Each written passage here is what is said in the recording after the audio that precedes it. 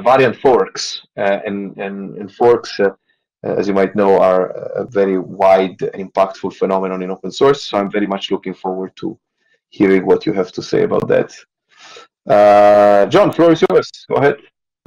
Thank you so much, Chair. I'm going to present my work on reuse and maintenance practices among divergent forks in 3 software ecosystems. My name is John, and I'm working in the Laurel Lab at the University of Antwerp. So these are my collaborators. You can see that they are from different parts of the world and universities. So it's basically a collaboration from different research groups. So this paper is a paper that is recently published. It's an EMSE 2021 paper, and the site is there. Please feel free to take a read. It's very interesting, and I'm sure I will interest you by the end of this talk more. With the rise of social coding websites like GitHub, the rise of reuse is also high. It's very popular. And some of these techniques that they use for reuse are through forking. There are 2 types of forks. We have the social forks. Social forks are those forks that are created. For example, somebody wants to introduce a new feature or make a bug fix. So they fork instead of fixing it directly in the main branch. They fork and then create the new feature or fix the bug, and then after integrate it back into the main line. So the end of integrating it, the fork may die or maybe later may resurrect, but when the job is done, that is the end of the fork. And then we have another type of fork, which are the variant forks. So the variant forks, somebody sees a fork on GitHub, a repository on GitHub with interesting features, and they don't want to start from scratch, so they decide to fork. So this becomes a variant of the mainline. So they develop a product which is in parallel with the mainline. So basically they develop in parallel with the mainline. So these are what we call variant forks. They're not really social forks. They are variant forks. And these variant forks and the mainline may also have their own social forks, which do the bug fixing and feature introduction. The variant forks optionally may integrate back into the mainline, but they are not intended for this reason. They're intended to develop in parallel with the mainline. So our focus is on the variant forks or interest, and reason being that there is a lot of research has happened in the social forks and very limited research in the variant forks. So our study is a large-scale exploratory study on the use and maintenance practices on the variant forks based on 3 large ecosystems: the JavaScript ecosystem programming language, Android, and then .NET programming language. So research questions. Our first research questions are, first question is, what are the characteristics of software families in our ecosystems? Here we compare the software family, developer ownership, and popularity among the variants. Then research question 2, how are the software families maintained and co-involved in our ecosystems? This is our main research question. And here we analyze code integration between the variants, considering different community integration techniques that I'll be talking about in a few slides to come. So here I'm going to present collected our data. First, I will present how we collected the data from the Android families. To take an example, we have our GitHub, a repo, which happens to be an Android repo. We identify that it's an Android repo using the keywords, searching it or on the maybe description, title or README page of the repository. And this repository, the mainline happens to be having 5 forks. Then to determine that this is a real Android application, for example, the mainline, we look it up on Google Play Store and we find it on Google Play Store. If it exists, then we know that indeed this is a mainline application, an Android application. And then we look up the other forks of the mainline to see if there is any that exists on Google Play Store. So if you find it there, that means we know that these are real applications. They are not just forks that were created for fixing bugs. They are real forks. And then these ones are what we call as variant forks. As you can see, this makes a family of software systems, the mainline and two forks being developed in parallel. The other three remaining forks could possibly be social forks, but we are not sure since we've only looked at Google Play Store and maybe they are being published somewhere else, or maybe the user decided not to publish it anywhere and use it for their own use. So we managed to obtain 38 families comprising of a total of 54 mainline fork variant pairs. So the other systems where we collected data is JavaScript and .NET programming languages, and this is how we obtained the families. So on GitHub, we have two repositories, repository A and repository B.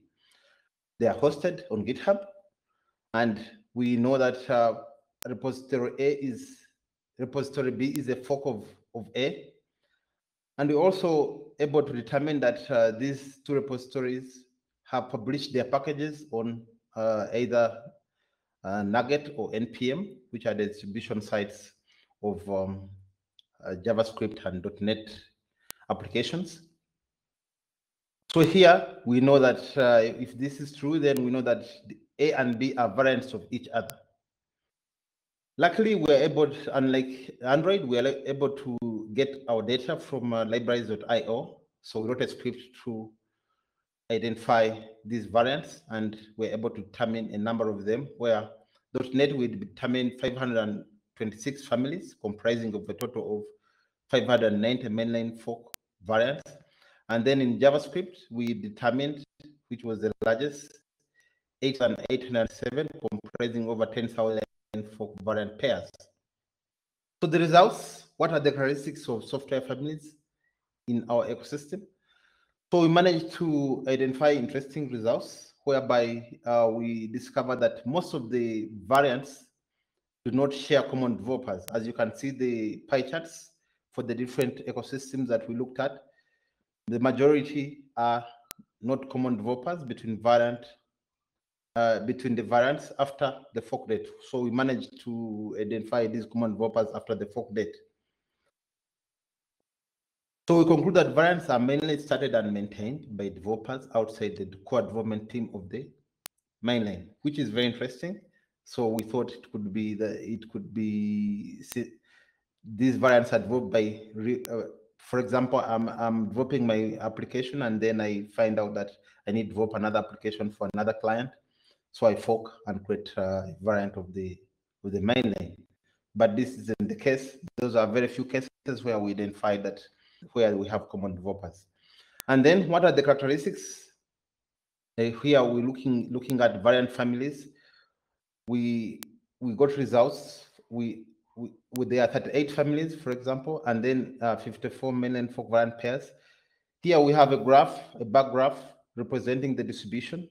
For example, this bar graph number 3 has 6 families, and there are 3 variants in each of those families, 1 mainline and 2 variants. So as you can see that we have the majority of the variants having very few numbers in the family, and those which have many variants in the family are very rare.